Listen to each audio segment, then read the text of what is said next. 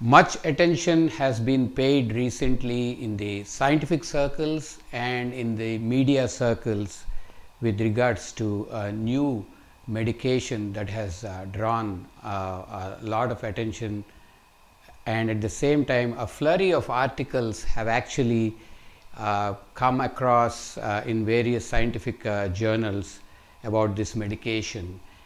And this was actually prompted by the New England Journal of Medicine actually doing a landmark clinical study trial on this medication, which is semaglutide, and I'm going to talk more about that. But also at the same time, this medication has been hailed as one of the landmarks and a breakthrough in the medical weight loss management.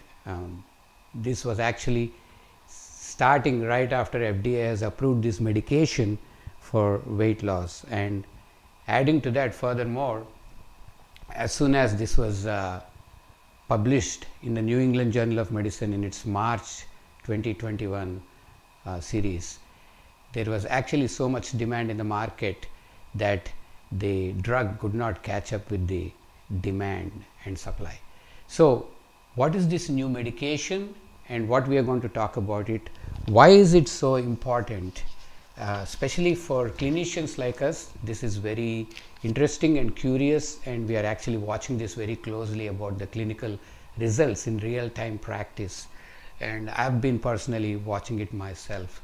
So as an obesity specialist myself, and in clinical practice doing obesity medicine, and also as a metabolic medicine specialist, this is of a lot of interest to me and many colleagues and peers like me who are practicing and seeing this new novel medication that is creating ripples and also showing a lot of promising results. So let's talk about first about this article. This is published in New England Journal of Medicine, and this is dated March 18th, 2021, and I decided to talk about this for various reasons. I'll give you the background very soon. The title of this study is Once Weekly Semaglutide. I have written the name of the medication there, in adults with overweight or obesity. So what they did was they have taken this this study actually is a double-blind randomized control study with a placebo. That means they have taken a few patients who have not received the drug and then some patients who received the drug. So the medication is actually once a week subcutaneous injection, and they took almost about close to 2,000 patients, about 1,961 to be precise. So 1,961 total patients, and out of the 1,961 patients, they divided the patients into two groups, one that received the medication which is about in a 2:1 ratio, and one group did receive placebo, and the placebo were, so 2:1 ratio was like almost 1,200 patients to about 600 patients, close to, or maybe a little bit more, 680 or something like that to 1,280 or something. So in this 2:1 ratio, they have given the medication to this group, and this is the placebo. And what they try to look at is they giving this medication, what is the amount of weight loss the patients have achieved, and they define the success of the medication as at least 5% weight loss.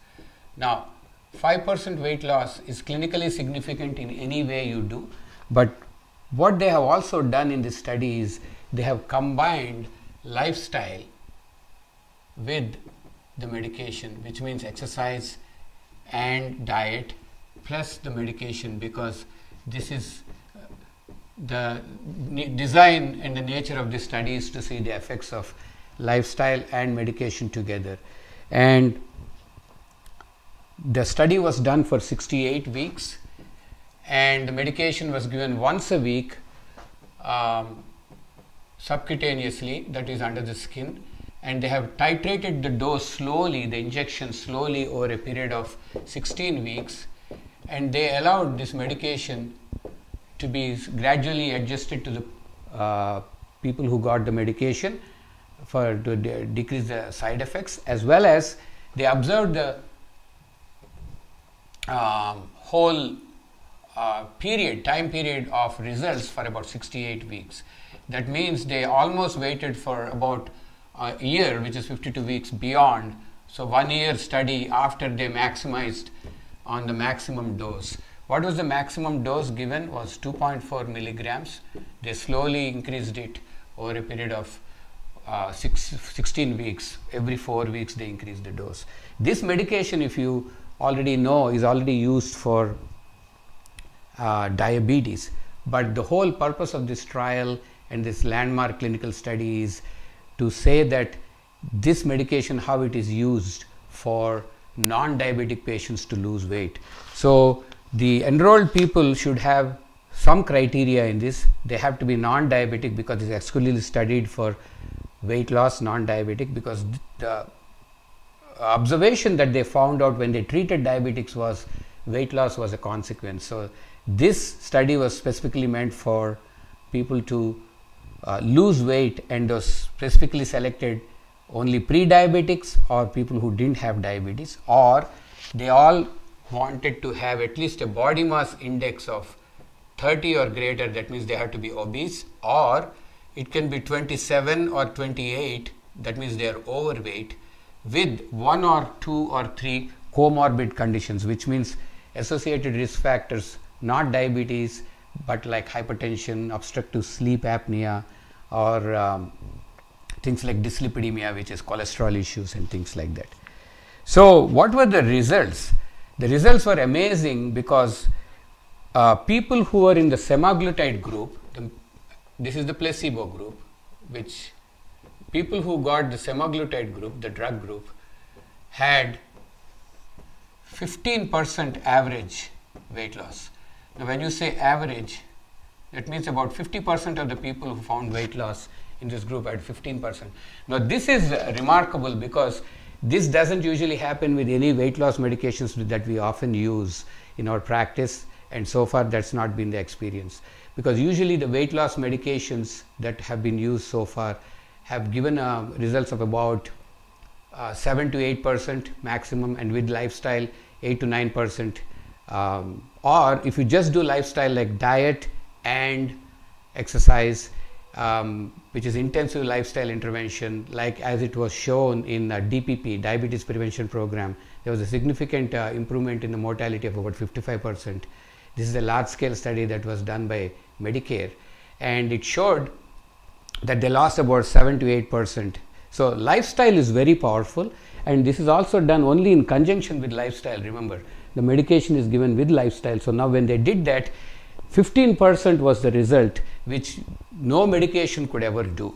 So that is very significant. So why is this so important? Because for people like us who practice obesity medicine, we are mostly looking at obesity as a condition which for improving cardiometabolic risk factors, because these are very important, because it's the health benefits, the medical benefits that we look for. It is not for a cosmetic reason nor for social appeal or anything, even though patients would improve their self-esteem for those reasons, which is fine. But as an obesity specialist, as in the medical field, we are very interested in medical benefits of the patient. So what they found was some of the people have had 15%, which is about 50% of the patients, and about 69% of the patients actually had 10%. So the average is 15, 69% had 10% weight loss, and then the weight loss with about 30% of the people had even more, which is 20% weight loss. This is percent weight loss. Now this is groundbreaking, because why we should be taking this very seriously is a 20% weight loss is usually almost touching where we start with gastric bypass or sleeve gastrectomy or bariatric surgery kind of results. So This is almost groundbreaking and very, very curious and exciting for obesity specialists like us, because now we are probably almost going to be replacing the gastric bypass, the way things are going in terms of how we manage this increasing importance of these peptides, which is the semaglutide, how we can manage obesity without even going into gastric bypass down the line, because there are new medications other than semaglutide that are also in the upcoming in the research and market that could replace almost without having to go through this even like gastric bypass. So a 20% weight loss is very significant. Usually gastric bypass or sleeve gastrectomy and those kind of surgeries, which are very radical, give a weight loss of almost about from anywhere from 20 to 35%. Now that is one aspect of it. The other aspect is, in this study they also looked at what are the results, especially when it comes to medical benefits. Their hemoglobin A1C has improved, their blood pressure has improved significantly, inflammation, which is very important, has improved, waist size has improved, and they also looked at what is called as quality of life indicators in terms of function, and that has improved significantly.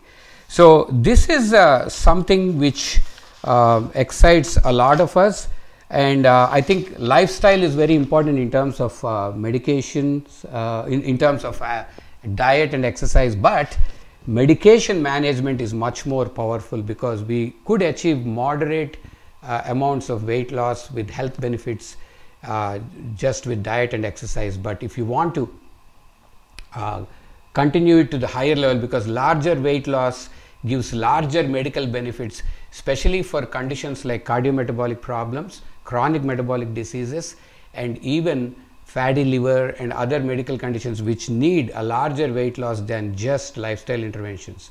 The second part of it is, with lifestyle interventions, usually after some initial weight loss, weight regain happens. So weight maintenance can be sometimes difficult, as we see in obesity practices, because after some time weight regain happens because the biology is very powerful, and medications like this, which are new in the market and which are coming, and new more promising medications that are coming, are actually going to be more powerful and promising in terms of keeping that weight loss down, for the basic goal of looking at preventing cardiometabolic risk factors and preventing the complications for all the health and medical benefits. Now, because there are a lot of complications that you could see, that I'll be talking more and more about this medication coming down the line.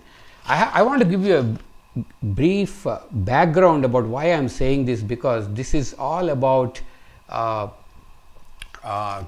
chronic medical disease management that we come across so much in our offices with obesity on the rise.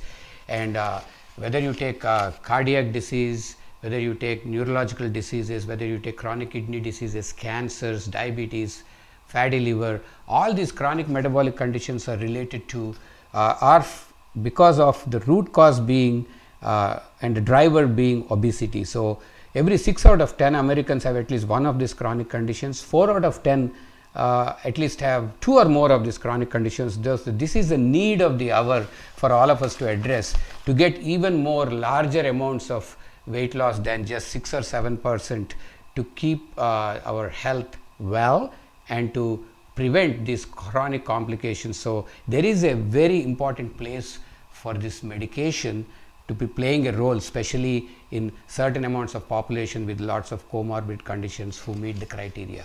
So in my next topic, I'm going to be talking about this more in detail, because this is a very important topic, and I want to talk about something called gut feeling, which you all know. Gut feeling is the hormones, the gut. Everybody knows that the gut and the brain are connected. There's a feeling, there's a lot of nerves here.